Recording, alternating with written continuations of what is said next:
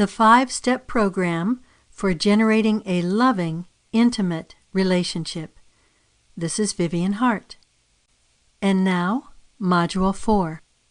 Best tips for arguing most effectively with your mate. Let me tell you about Melissa and Matthew. They were having a very difficult time in their relationship. Often, Matthew and Melissa criticized each other for their political beliefs. Because they belonged to different political parties, their household discussions around politics and current events was always extremely stressful.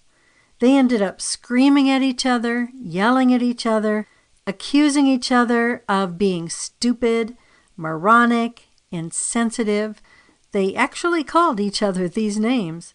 And when they would have these arguments, they would end up retreating to their own separate rooms, didn't want to talk to each other, didn't want to see each other. The conversation stopped, sometimes for several hours, sometimes for days they didn't talk. Obviously, this is not the right way to have an argument. But many people do have arguments in this way, and it ends up destroying their relationship. Couples who are most successful in their relationship have learned to argue effectively. And believe it or not, arguing in a caring fashion is a skill, and I'm going to teach you how. So the first thing to keep in mind is to speak up about what concerns you. This is as soon as you feel any negative emotion. You're angry about something, you're frustrated about something, you're afraid of something, something isn't working right, something is going to cost the household more, anything like that you're concerned about, that you need to communicate to the other person that a change needs to be made. Generally, it's best not to start an argument when something is happening. It's better to ask for a time to talk when both of you are calm, or to wait until both of you are in a good mood and then start the conversation up. What I'm going to teach you now is the confrontational I statement. It's very useful in arguments. It's confrontational only in that you are confronting the other person. You're not being confrontational. You are talking in a calm tone of voice. You're explaining the matter. You're trying to work towards an agreement that both of you feel good about. So there are 4 parts to the confrontational I statement. And by the way, it's called an I statement because you're not blaming the other person. What you're doing is describing an action that's taking place and then talking about yourself, the I, why I am upset, why I feel this way, why it affects me, or it affects us as a family. So part 1, what the other person is doing that you want to see changed. This is some kind of behavior they've done or words that they've used. So let's say you see that your partner leaves his clothes on the floor of your bedroom every night after he gets off work. And he changes into his casual clothes then and just leaves them on the floor. So you can say, when you leave your clothes on the floor after work to change into your casual clothes, what you're doing is you're describing an action. You're not blaming the person. Part 2, how their behavior negatively affects you.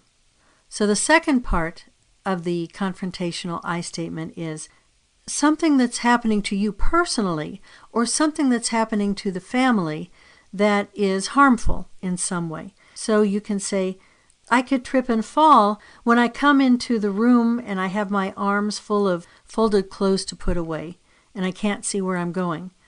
Or I could trip at night when I get up. And then part 3 are your emotions, some kind of unhappy, negative emotion because of their behavior or their words. I'm afraid when I fall, I'm going to have a concussion, or I'm going to hit my face and tear it open. I'm really afraid that I'm going to get really badly hurt tripping on your clothes. And then part 4, exactly what you want the person to do instead. So what I'd like you to do is to put your clothes in the laundry hamper in the bathroom after you take them off after work. Now you always use parts 1 and 4. You always say what they're doing now that you want to see changed, and your request at the end, which is what you want them to do instead. And you always say either part 2 or 3 or both of them. Parts 2 and 3 are why you are asking for this change in behavior. So it's important to include that, because just saying you're doing something wrong, I want you to change, is not going to explain to them why it's so important to you that you're asking for it and how they're going to help you or help the family if they do change their behavior. Here's another example. When you spend all your time on the computer after work, we don't have a chance to talk and to share what's happened to us during the day. I get lonely and I feel that our relationship isn't as close as it used to be. So what I would like you to do is come home and talk to me for about an hour about how our days went before you go into the computer room. Here's another example. When you leave the porch light on all night, the electricity bill is higher, and that takes money out of our account that doesn't even need to be spent. So would you please turn the porch light off at night before you go to bed? Here's another one. When I'm interrupted, I don't get to finish what I'm saying, and I get frustrated that I can't say everything I need to say or that I want to say. So I would like you to be quiet so I can finish my sentence before you begin talking. Here are a couple points to keep in mind. First, make sure that the request is at the end of the I statement. Don't say, I want you to do this because blah, blah, blah. Don't do that. If you put it at the beginning before you've explained why you're making the request, the other person could very well not hear a single word that you said after the first sentence or phrase, because they're thinking only about how to respond to you.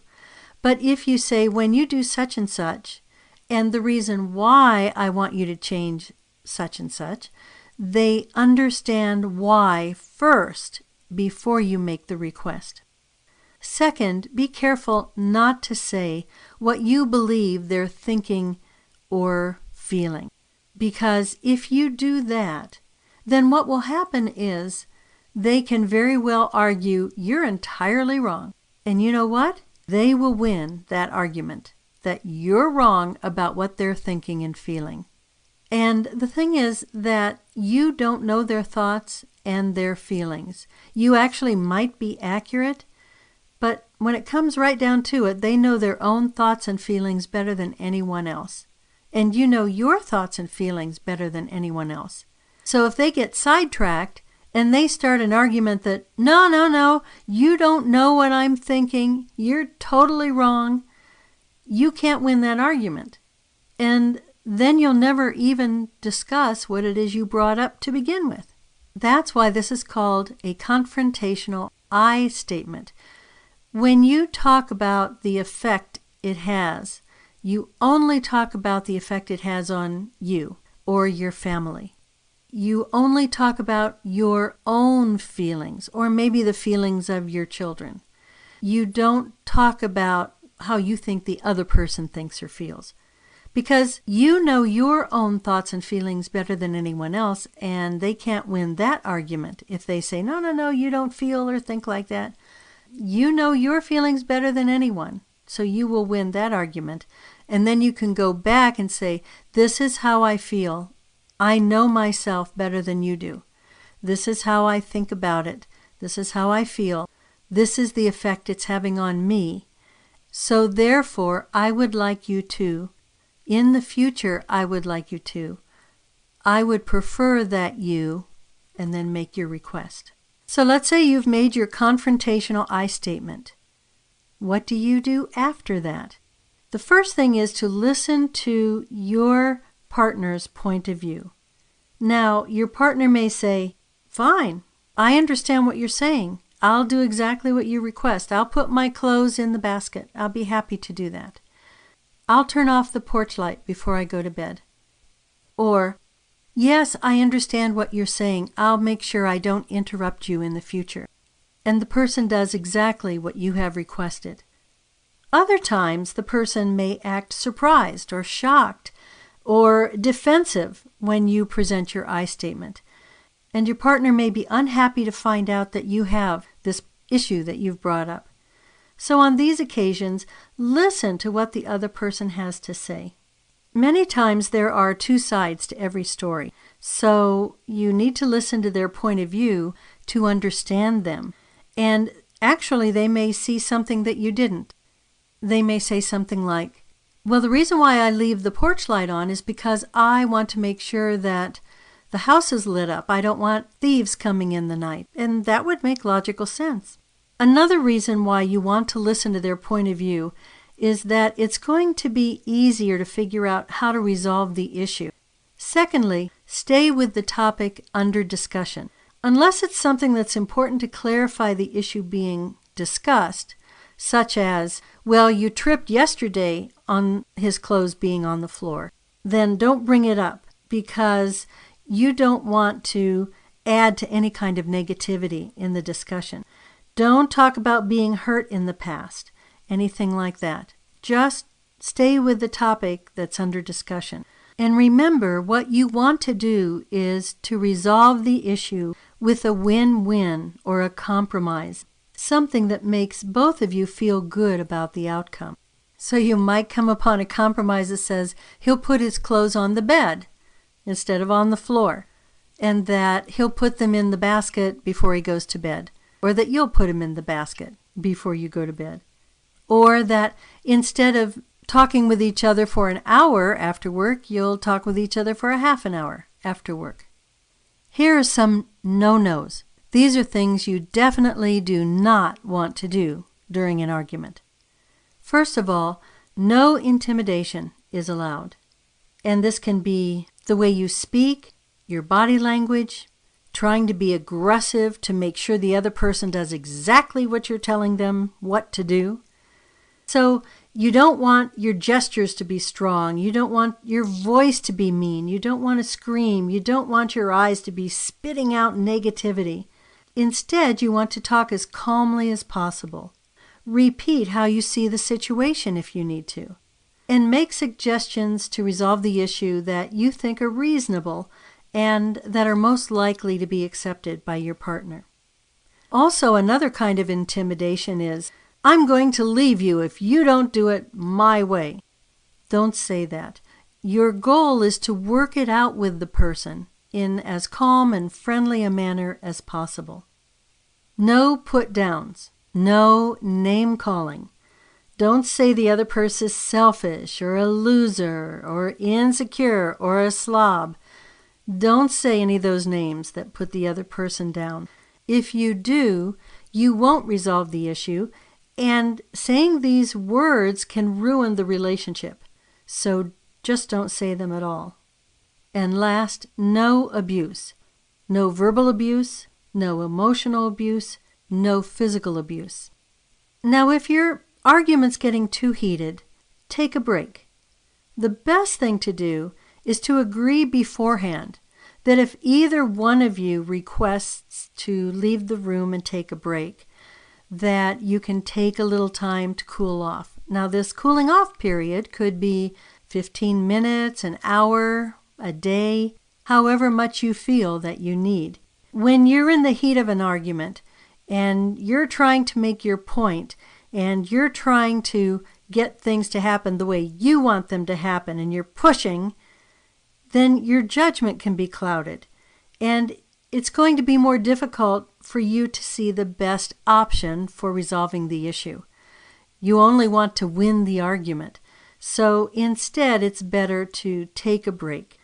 If you feel you're going to say something you're going to later regret, also take a break. This doesn't mean you're walking away from the problem. What's best to do is to arrange a time to come back together to resolve the issue when both of you are calmed down and you're thinking clearly. Remember, your goal is to resolve the issue in a kind, calm, intelligent manner, in a way that works for both of you. What I'd like you to do is download the PDF of the exercise for Module 4. And with this exercise, you're going to identify 3 situations that you would like to have your mate make a change in. Write down the situation and then create a confrontational I statement using the 4 parts and using them in that order. Now, also, remember, parts 2 and 3, you need to use one or both of those. So if it's only appropriate to use one of those parts, that's fine. But say it in that order and then practice it. Practice it and practice it over and over and over again until you become very comfortable saying this. And then have the discussion with your mate. With this module are 2 guided visualizations. The first is forgiving and loving another. So you'll be following my directions on forgiving your mate and replacing any negative feelings you may have with love. The second guided visualization is relaxing into the warm water. Now, you're not actually going to be in warm water when you do the guided visualization. Most likely you'll be in your bed, but you'll be imagining relaxing into nice, warm, soothing water. And this is good any time before or after you've had a discussion of whatever the issue is you need to discuss. And the song I've included is Sunrise, Sunset. Somebody's sunrise is somebody's sunset too. Module 5 is smart strategies to use when relationships don't work out. Until then, bye-bye.